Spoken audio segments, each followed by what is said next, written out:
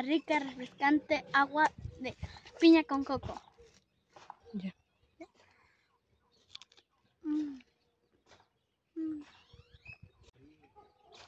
Un rico cevichito con tostadas. Hola amigas, ¿cómo están? Bienvenidos una vez más a mi canal. El día de hoy vamos a preparar un rico ceviche de camarón con piña y una rica agua de piña con coco para esta calor, para refrescarnos un poco. Lo primero que vamos a empezar a hacer es pelar nuestros camarones, limpiarlos bien para posteriormente pasarlos a cocer, porque la verdad no nos gusta comerlo así nada más curtido. Hay quienes lo comen nada más así curtido el camarón, pero en lo personal nos gusta ponerlo a cocer. Una vez que lo limpiamos, vamos a preparar nuestra agua de piña con coco. Vamos a empezar a pelar nuestra piña, la vamos a trocear para licuarla junto con el agua de un coco. Nada más vamos a utilizar el coco porque estos cocos me los había traído mi sobrina. En su casa tienen una palmera, pero nada más es pura agua porque los cocos todavía estaban tiernos, creo, o es una palmera que solamente da los cocos para la pura agua. No tarda mucho para que le salga la carnita, pero es muy delgadita, así que nada más se ocupa para la pura agua. Y nada más le vamos a poner poca azúcar y vamos a empezar a partir nuestros cocos para sacarles el agua. Vamos a hacer una rica y refrescante agua y también todos los nutrientes que tiene el agua de coco y la piña, pues va a ser muy complementada nuestra agua y nuestra comida del día de hoy. Y por ahí andan mis sobrinitos jugando, se vienen luego mis sobrinitos acá a la casa y acá andan jugando. Y aquí vamos a seguir preparando nuestra rica agua y el último coco lo vamos a dejar para licuar nuestra agua.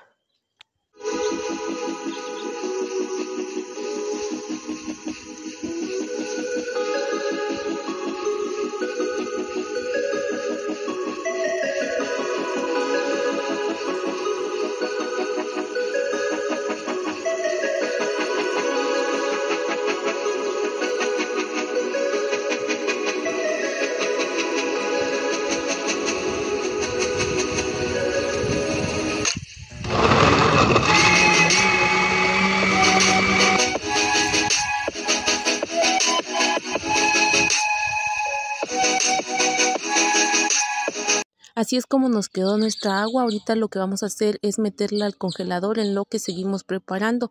En una cacerola vamos a poner un poco de agua, ajo y sal para empezar a cocer nuestros camarones. Vamos a agregar de poco en poco porque la cacerola está pequeña y solo puse poca agua.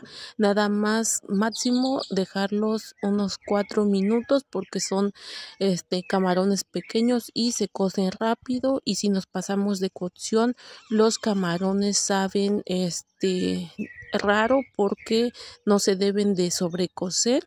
Así que nada más los dejamos por unos 4 minutos y empezamos a retirar de el agua caliente, y así continuamos con todos nuestros camarones. Pasarlos en la cacerola que ya tiene agua, sal y ajo. Así es como nos quedaron nuestros camarones. Ahorita vamos a dejarlos a enfriar un poco en lo que picamos todas nuestras verduras para mezclarlo. Vamos a estar utilizando 3 pepinos, tenía jitomates pequeños, 3 aguacates, una cebolla, ajo, limón, naranja y un rollito de cilantro, y vamos a ocupar lo que nos sobró de la piña. Vamos a empezar pelando nuestro pepino. Lo vamos a pelar, partir en 2 y sacar las semillas del pepino para que así quede más bueno. Y así vamos a continuar con todas nuestras verduras, pelarlas y picarlas.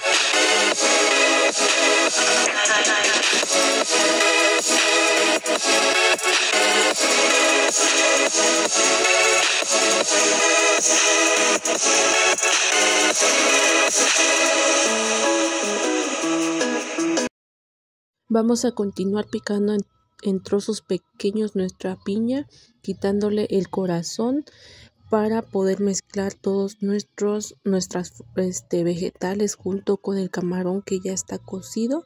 Vamos a tratarlo de picarlo lo más finamente posible para que no nos queden, y parejo, para que no nos queden unos trozos más grandes que otros. También vamos a ocupar cilantro, nada más un rollito. Le voy a tratar de quitar lo más grueso que tiene, que es la varita del cilantro, y picar finamente nuestro cilantro. Lo apretamos bien para poder picar finamente y mezclarlo con nuestros demás ingredientes. Una vez que ya terminamos de picar todo lo que fue el pepino, la cebolla, el jitomate, la piña, le agregué también unos trocitos de zanahoria, le agrego el cilantro.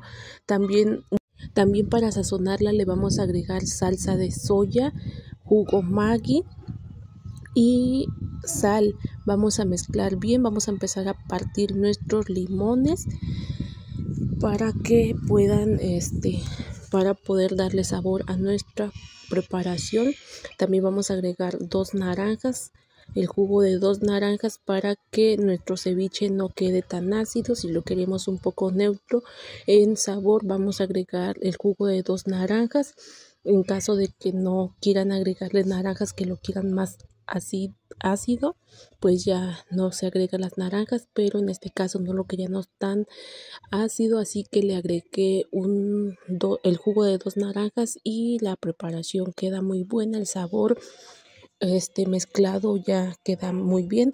Vamos a agregar sal y mezclar todos nuestros ingredientes, y ya si nos hace falta un poco más de sal, le agregamos otro poco. Ya saben, la sal es opcional, es al gusto de cada quien. Hay muchas personas que comen muy poca sal.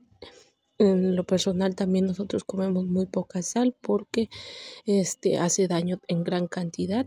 Y ya que mezclamos bien todos nuestros ingredientes, vamos a cortar en trozos pequeños nuestro aguacate. Lo partimos a la mitad, después hacemos los trozos y con ayuda de una cuchara lo retiramos.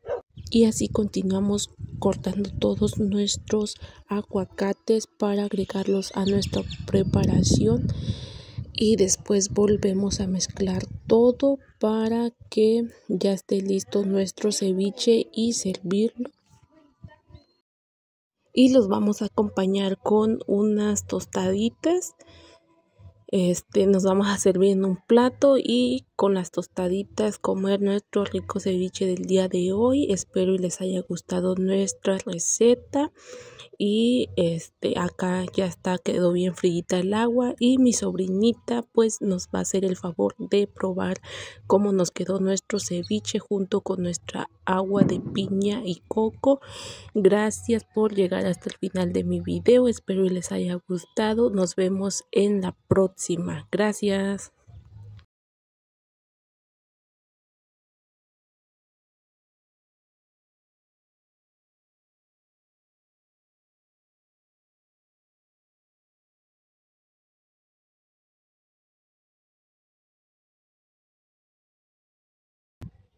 Una rica, refrescante agua de piña con coco.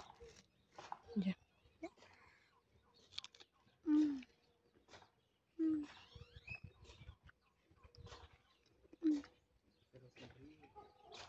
Un rico cevichito con tostadas. Ya. Unas ricas tostaditas de ceviche con camarón.